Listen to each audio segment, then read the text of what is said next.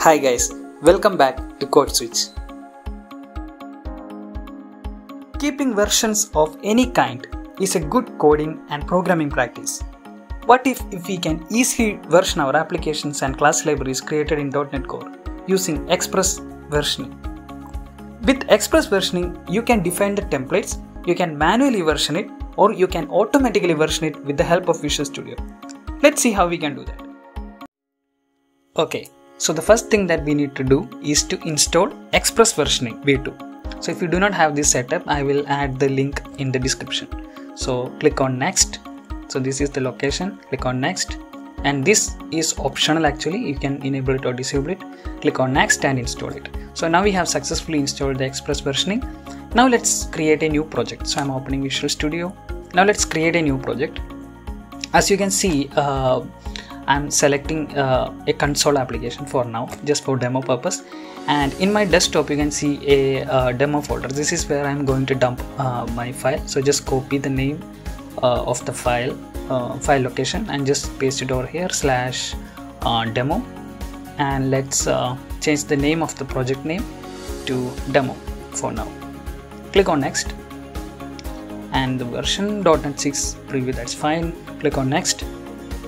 And now it takes some time. Visual Studio automatically generates scaffold the code for us. So let's wait.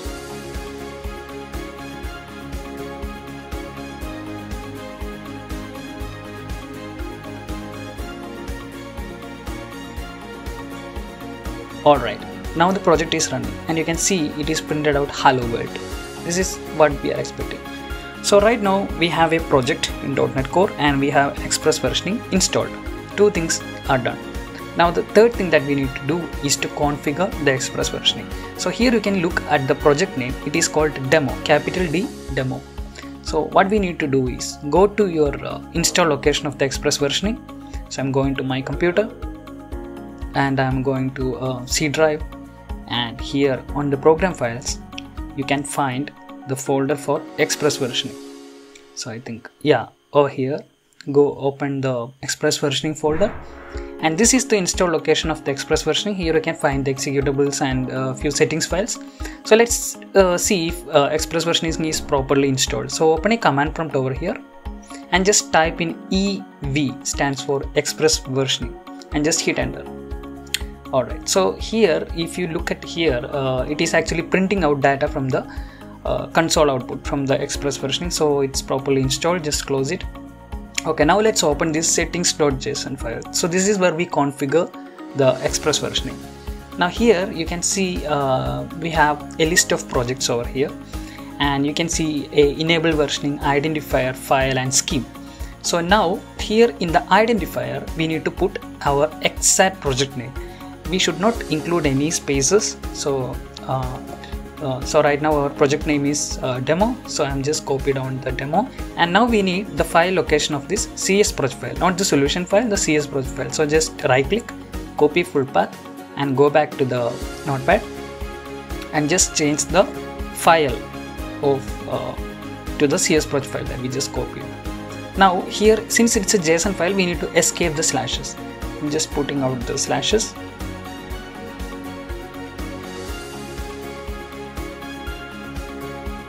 Alright, so now we have set up the slashes, and here now the third thing that we need to configure is a scheme.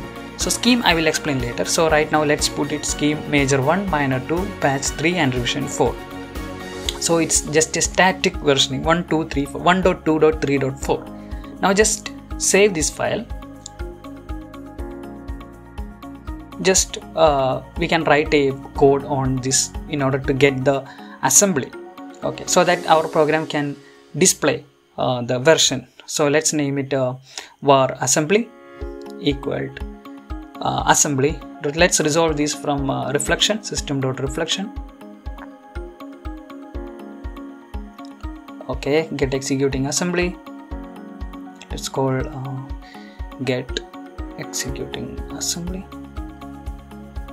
Alright, so now we got the assembly. Now we need to read the file version from this assembly. So let's create a variable to catch up the file version. So I'm naming it var v equals file version info file version info. This is actually coming from the diagnosis class namespace. So system.diagnosis.get version info, and we can pass the location of the assembly, and from that we can get the file version. Okay, now that we got the file version, so let's try to print out the file version that we got. So console.writeline v, so that is our version. Alright, now let's try to start the application. So what it does is it actually prints out the current version of this application. As you can see, it is 1.0.0.0. This is because we have not changed the version. We just configured everything and we have not changed. So now let's open a command prompt. So let's type in ev.-info so that we can get all these projects that we configured over there. Now let's version this. So in order to version, what we need to type is ev.-p stands for project and the name of the project, that is demo, and put enter. So now if you look at this, the old version was 1.0.0 and we have a scheme that is 1.2.3.4, and now the new version is now 1.2.3.4. So now it says that it's successfully modified. Now let's try to run this program again.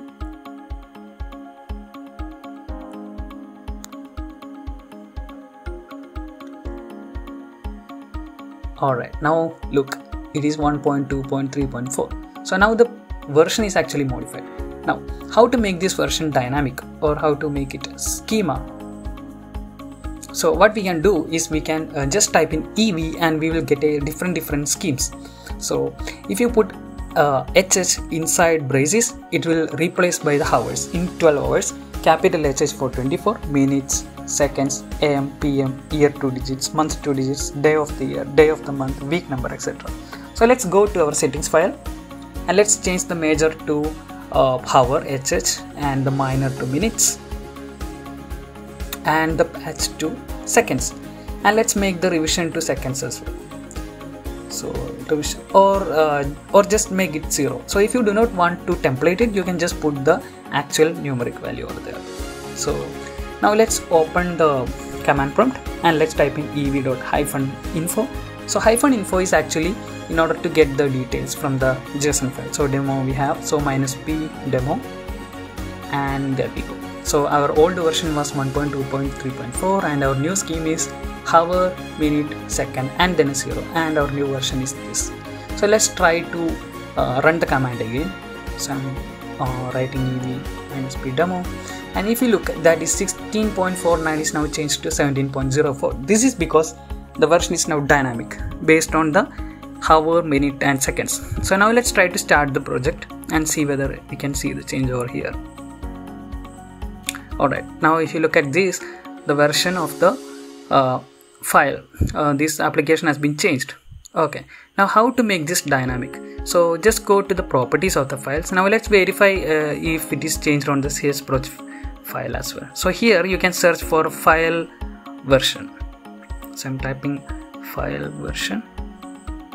Alright, so look at here. Here also it is actually changed. Now let's make it automatic. So for that you need to open the post script. Okay, so just type in, you need to open the pre-script. Okay, pre-build scripts. So let's type in pre-build script. So pre-build scripts execute before the build happens. Okay, so before the build happens we need to version it, or you can put it on the post build if you want. So what we are going to do is ev-p, then this project name we are putting as a macro. So this will replace runtime. On the runtime, Visual Studio will automatically replace it. You can either put ev-p demo. So for this is actually better, I think. So even if our project name changes later, it will automatically change.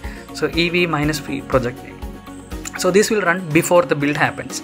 So actually versioning you can put it after the build, that is post build script. Now let's save this and just run the project. Now if you run the project, you can see the file name is now 17.0.4, right? 17.0.4. Now let's close this and try to run it again. So it should change, right?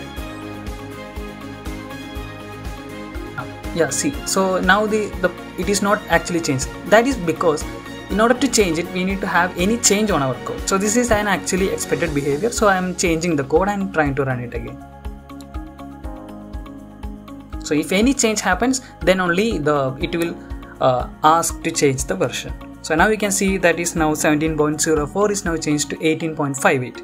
So this is how it automatically updates the version based on the schema you specified. Now if you look at here, this is actually a single project. Now if you have multiple projects, what you can do is you can just copy down this section, put a comma, and you can put down the another one. And here you can specify the CS project for the another project, and you can change the identifier. Now once you've done that, you can just type in ev-info and you can see all these 2 projects. And based on this, you can type the ev-p to version it. Thank you.